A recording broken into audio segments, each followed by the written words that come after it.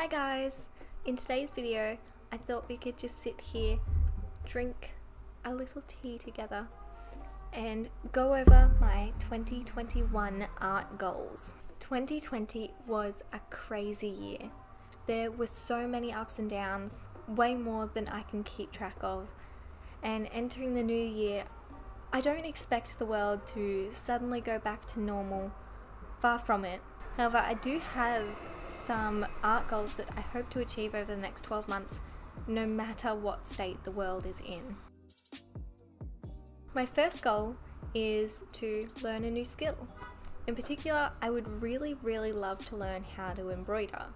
Last year I spent most of my time learning digital art. I now want something that's completely different to spend time on during 2021. I started painting digitally because that's the move I wanted to make for my art practice. I want to learn to embroider for something fun and relaxing to do that isn't necessarily tied to my art practice. If you have any recommendations about how to start to embroider, or if you have any packs or something like that, just comment it down below. I'd really appreciate it. My next goal is to view more art in person.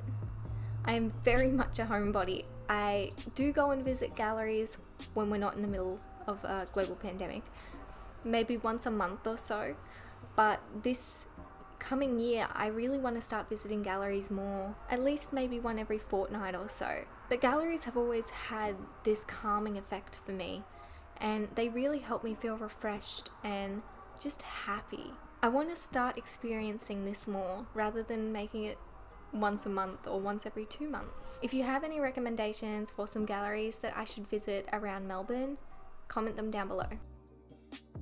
I also really want to start using a sketchbook. One thing I have always been jealous of with other artists is their ability to use and maintain a sketchbook.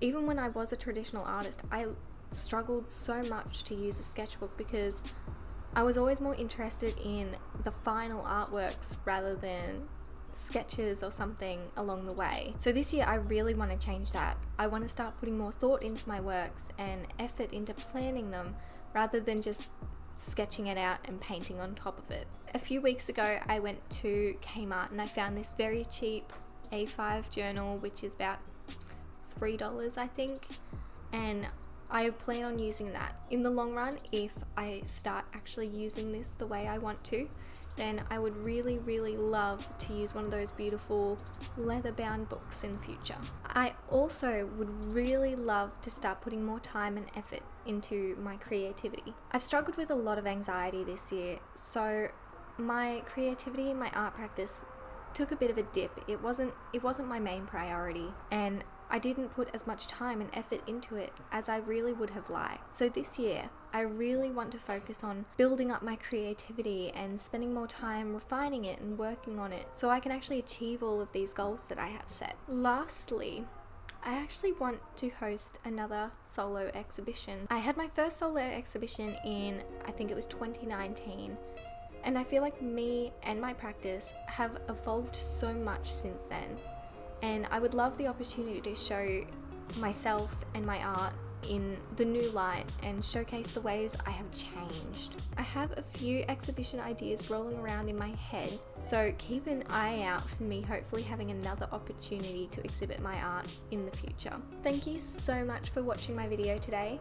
If you have any 2021 art goals, please share them down below. I'd really love to know what they are. And if you have any questions or any comments about my art goals, just comment them down below and I'll answer them. See you next time.